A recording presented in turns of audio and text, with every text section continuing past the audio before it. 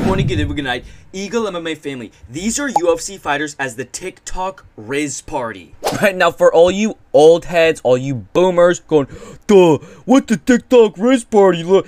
Shut up. Let me explain it. The TikTok Rizz party was a bunch of like high schoolers went to some girls' Sweet 16, and a man by the name of TikTok Tom, which I'm not going to make any allegations against him, but if your name is TikTok Tom and you're going to girls' Sweet 16 parties, there might be something there. But he went to the Sweet 16, recorded all the kids like jumping around, dancing, having fun to some popular music, and posted on TikTok. One of the comments said, "Oh, this is the TikTok Rizz party," as there was a poster about 1 or 2 years ago that was called the TikTok Rizz party. TikTok Rizz party for like an actual TikTok Rizz party, and it just went viral. There's a bunch of lore for it now and everything, so let's get right into it. So let's start with the top of the hierarchy, the group leader, Blue Tie Kid. This is obviously going to be Ilia Topuria, right? Absolute alpha, main character, energy. He literally said, I am the UFC featherweight champion when his fight with Volk got announced. Like 2 months before they even fought, he said, I'm the champion. He changed his Instagram bio to show that he beat Alexander Volkanovski, and he was already the champion. That is group leader energy. That is alpha, main character energy. Right? Even his style, just walking forward and mogging you. Ilia Topuria is obviously the group leader. But every group leader needs a sidekick, the second in command. We move down the hierarchy to the second in command, right? This one is obviously going to be Merab Dvalishvili, right? Another obvious one, right? The muscle, the physical specimen, right? The bodyguard. If Ilia Topuria, the group leader, needs anyone, you know, he gets Merab on the job, right? Merab, very, very loyal, right? He literally gave up at least two title shots because Aljamain Sterling was the champion, and Aljamain Sterling is like his bestie.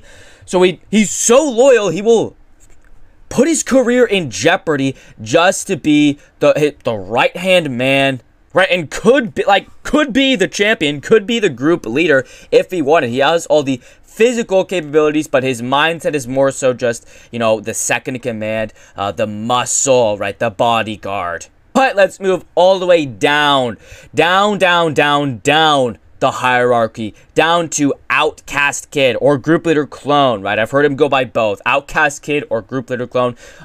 This is gonna be Leon Edwards, right? Self-explanatory, right?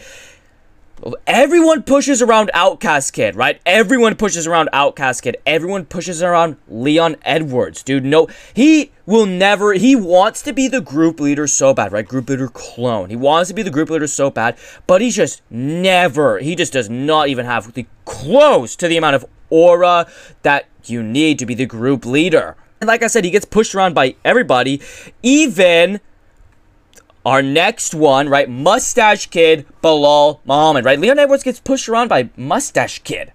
Bilal Muhammad, right? Fucking Outcast Kid gets pushed around by Bilal Muhammad. Right? Bilal Muhammad, Mustache Kid, obviously, pretty self-explanatory again. Nobody gives a fuck about Mustache Kid. There's like no lore about him. There's no lore about Mustache Kid. He's kind of just there. Bilal Muhammad is, you know, kind of just there. Right? But since we're on the topic of welterweights, let's go to our next place on the hierarchy.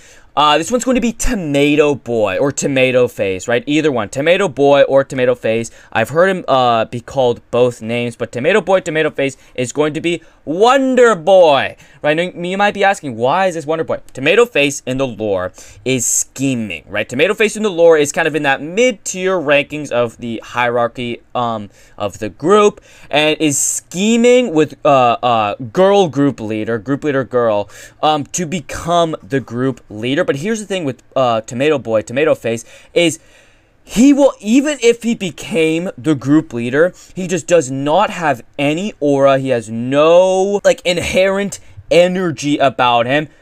Wonder Boy, always scheming, right? Oh, Michel Pereira missed weight. You paid him to miss weight by, like, 2 fucking pounds so you could, not fight him because you know you'd lose. That's why he was all pissy about his show money, because he thought he could scam. He thought he could literally scam the UFC by paying Michel Pereira a certain amount of money, and he still gets his show money. Scheme doesn't work, buddy. Right? And he will never be the greatest, right? Even he's had multiple championship opportunities, and like he could have he has all the physical capabilities.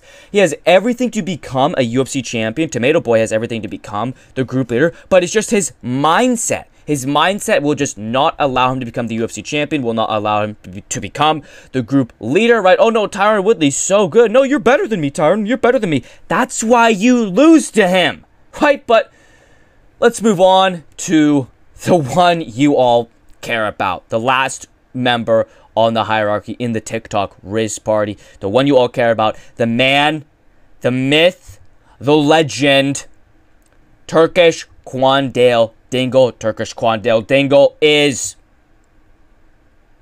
Brian La Aguila Ortega. Now, you know, burn it. Shut up. Let me explain it. Right, impressing the group leader, impressing Ilia Topuria with swag by having a great comeback submission over Yair Rodriguez, as well as just his immense drip and swag, obviously. But also, Turkish Quandale Dingle not even trying to become the group leader, but just accidentally getting high up in the hierarchy, accidentally contesting, not even on purpose, contesting the group leader status. Brian Ortega accidentally contesting the championship status, and genuinely could become the group leader, could become the UFC champion. But hey, that's gonna have to wrap it up for this video.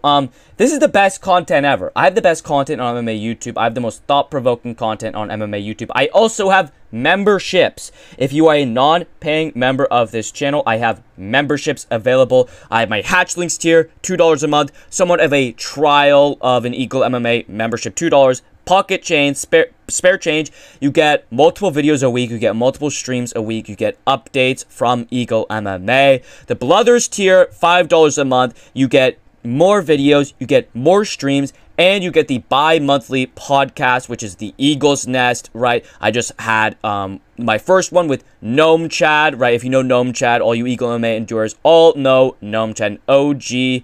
Schizo, right? It was around 39 minutes, right? A 39-minute podcast. Every single member that watched it, I have around 30 members, they all said this is one of the best videos you've ever put out. So if you want to watch that, pay the $5 tier to become a Bluther. But enough of the self-promo, right? Thank you all for watching. Like, comment, subscribe. Let me know what you thought of the video. Turn on notifications as well. Please turn on notifications. If you don't turn on notifications, my channel will die because YouTube does not want you to watch my content. It's too risky. But thank you all for watching.